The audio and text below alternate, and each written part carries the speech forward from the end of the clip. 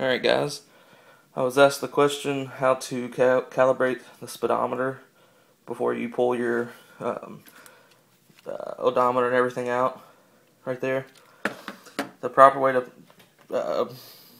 calibrate your speedometer before you ever pull anything apart, this is what you need. Obviously you need your speedometer, you need something to set the speedometer on, a couple sets of alligator clips with an extra little wire hanging off the end there. So you got two right there, and then splashes off to one single wire, and a AA battery.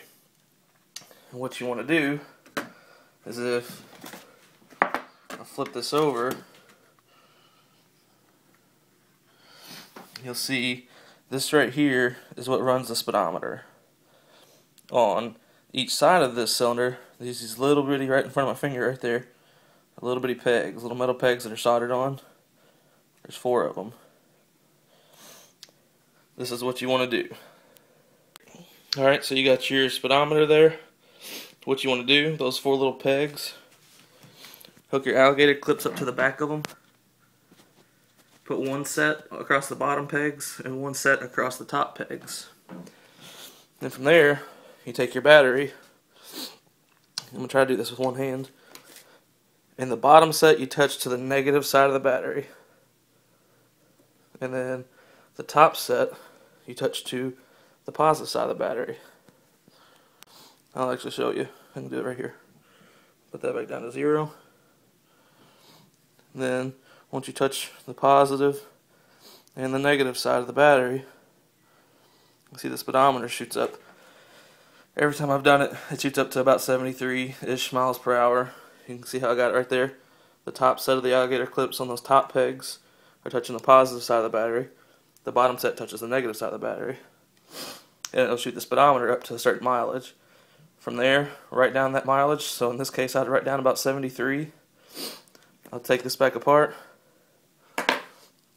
This here would eventually fall. And then from there, you can pull the needle off, take it all apart, do whatever you need to do. Once you put everything back together, hook the same stuff back up before you put the needle on, and then push the needle on right at 73. Then to test it, unhook your alligator clips, put it all back together, and shoot it up again, and see where the speed reads after you retest it. So basically, that's the only, or the easiest way to calibrate the speedometer whenever you are pulling the needle off.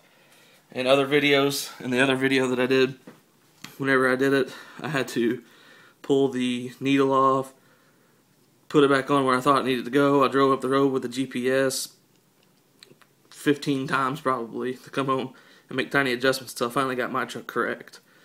Then I found out about this little trick. So from now on, whenever I'm doing this, I pull the alligator clips out with a little AA battery and calibrate it all. So it's very simple. If you have any more questions about it, if something doesn't make sense, I tried to spell it out pretty easily, but if something doesn't make sense, just leave it in the comments, and I'll try to answer as many as I can.